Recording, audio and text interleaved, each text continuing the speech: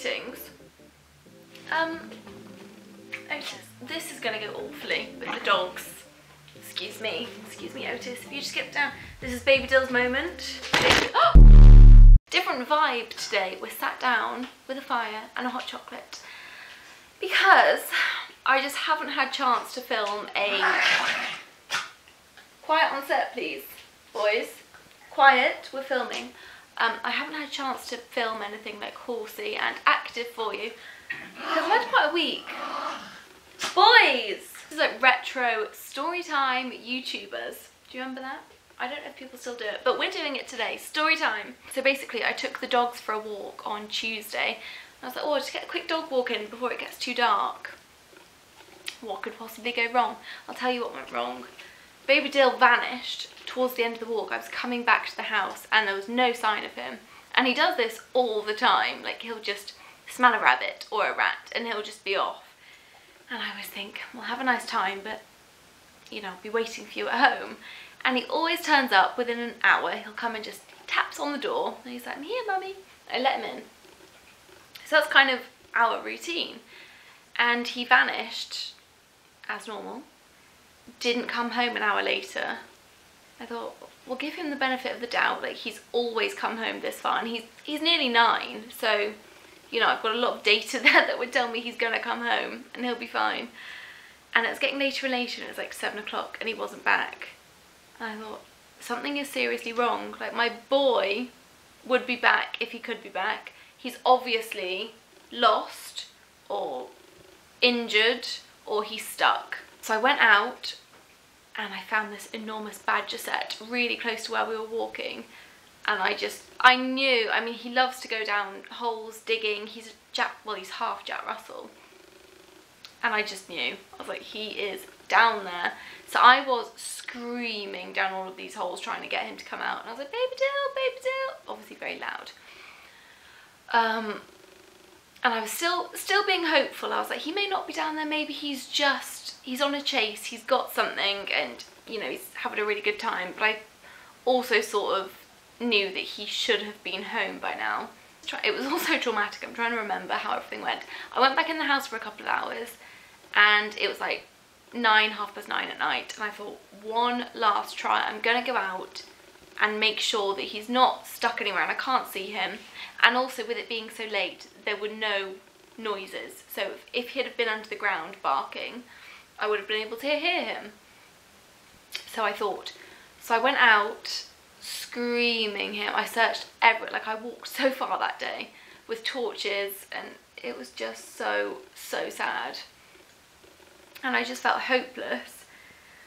And I had to give up because I'd walked everywhere that I could and had no sign of him. So I thought, right, I'll leave the back door open overnight. I'll put his bed in the kitchen with some food and some water, and I'm sure that he's a clever enough dog, he's going to get himself home. So I went to bed, didn't really sleep that well because I was just crying. And about 3 o'clock in the morning, I woke up and I was like, oh, baby Dill. And I ran downstairs expecting to see him in his bed, and he wasn't. Oh, that was a horrible feeling because I was so convinced that he was going to come home, and he hadn't.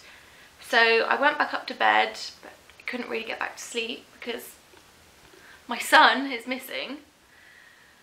And then in the morning, I did drift off for a couple of hours at about 5 o'clock, and I woke up in the morning, and as soon as it was light, I was out there with a spade digging the entrances to these badger holes.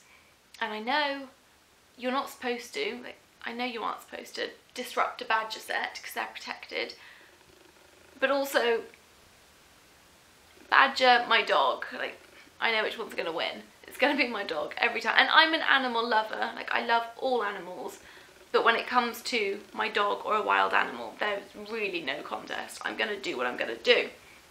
So I was digging out all of these holes, and it took forever, and these holes are so deep, and I kind of realised that I wasn't... all I did was dig out the entrances, but apart from that I couldn't really do much more because it was just so vast. So at least I dug out the entrances and I could sort of see into the holes a bit better. So if he'd have been close to the entrance, I would have seen a tail or something. And I was shouting down, nothing, not a sound, no response back. And then at 12:30, 1 o'clock, so we're nearly getting to 24 hours he's been missing. I had a search party come over. I put everything on Facebook, like my dog's missing, because I didn't know if someone had him in their house, or I didn't know what had happened. And obviously I'd rung the vets, and the vets didn't have him. And it was all just pointing to the fact that he was probably stuck down a hole.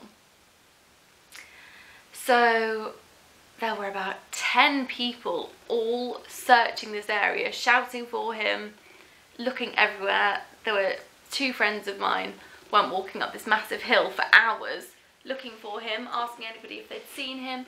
I was going door to door of all the local houses. Everyone in the area knew about it. And then I sort of came back, and it would have been maybe 3, it was about 24 hours since he'd gone missing, so 3, half 3, starting to get dark. And I just felt so desperate, because at least in the morning I had hope. I had a plan that we were going to have a search party. I was going to take a spade out. I was going to go door to door. I was going to ring the vets. I had all of these things that I could do. And then when none of those had worked, I was like, well, that's it. I'm all out of options. What am I supposed to do?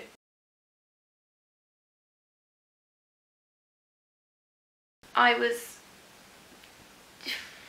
absolutely in despair as to what to do, because he is like my baby. Like, me and this boy have been through so much together. Like, dogs are your best friends, aren't they? They are your family, and he really is my family. He's got me through some really difficult times, and I just couldn't bear to think of him stuck somewhere. And I was just hoping that he had chased a rabbit and he'd ended up on the road and someone had taken him into their house.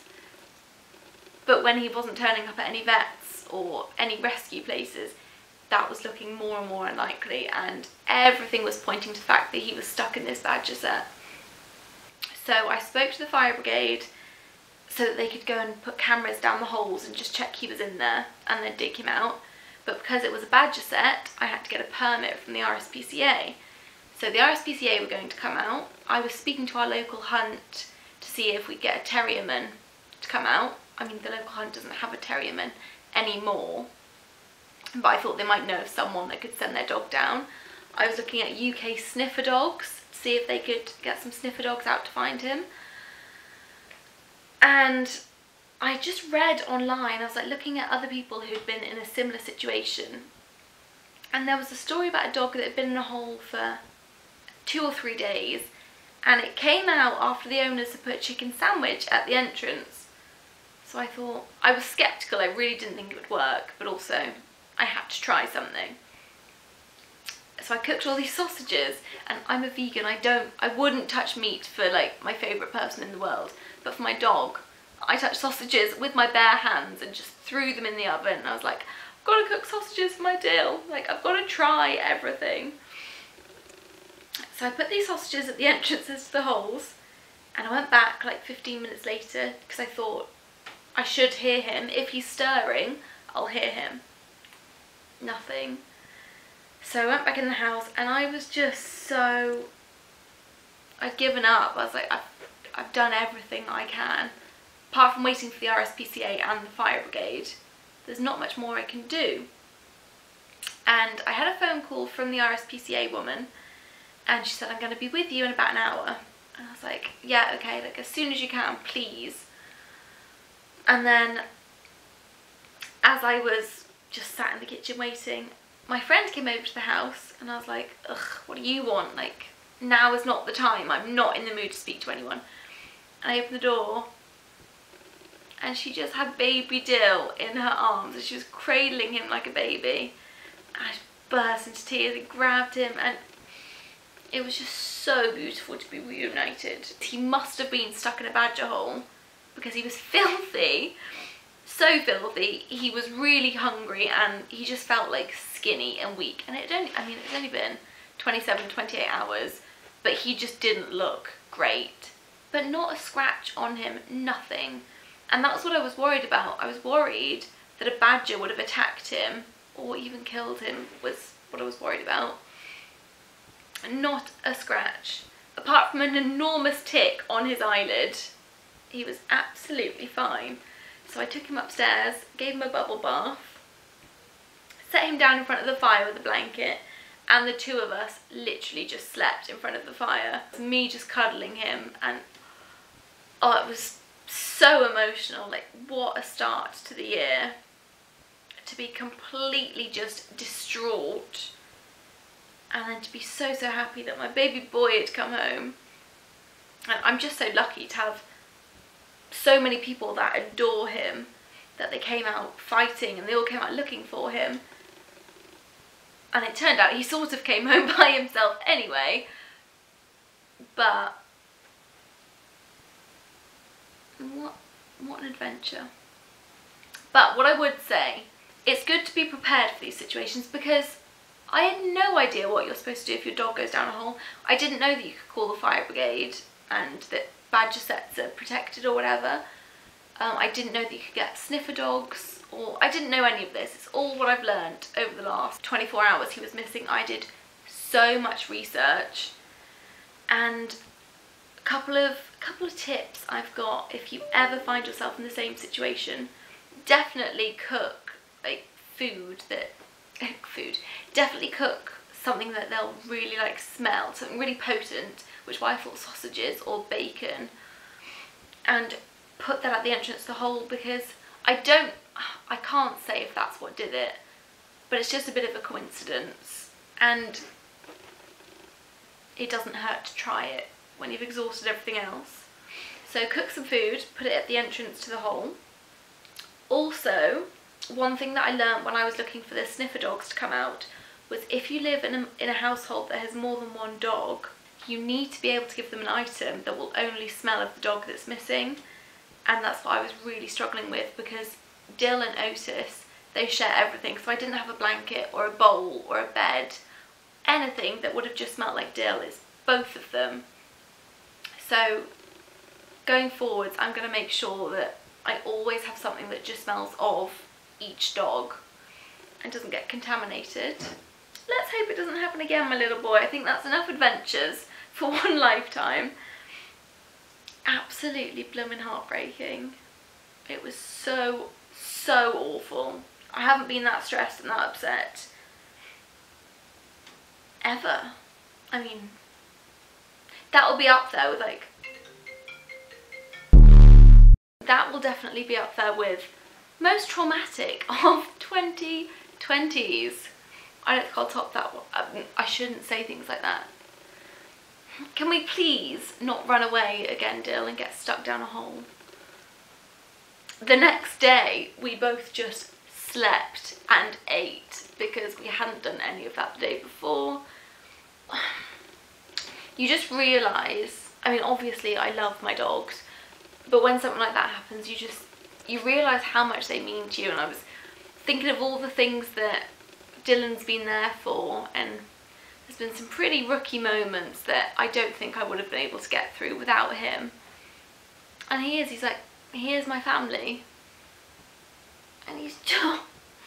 And as well, I was feeling guilty because since I've had Otis, obviously he's a puppy, he needs time and attention. And Dillon probably has been taking a little bit of a back seat. I've tried my best not to, but it just happens, doesn't it? And for the last few days, Otis has barely had a look in. It's been all about baby Dill, so I think the scales have balanced out again.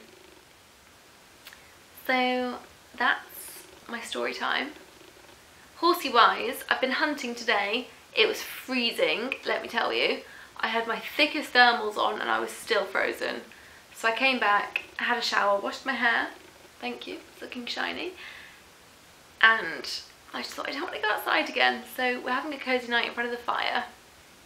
I've been re-watching 90210 from ages ago because it's on Amazon Prime.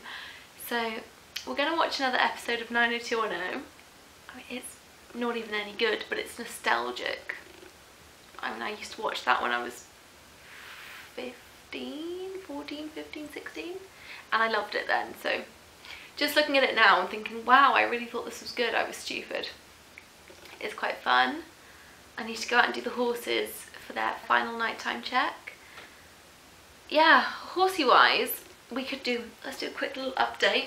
So McAlester is still going hunting once a week and he is doing so good. He's not stopped at anything for the last few times. He's just a machine. He loves it. He did pull a shoe off today though, so that cut the day short. Are you tired, my little baby? He lost a French shoe. Billy and Mr. Jones are on their holidays. I thought they've just been working quite hard this year and I did want to give them a holiday and I was going to do it at the end of the winter. But the weather was so nice between Christmas and New Year.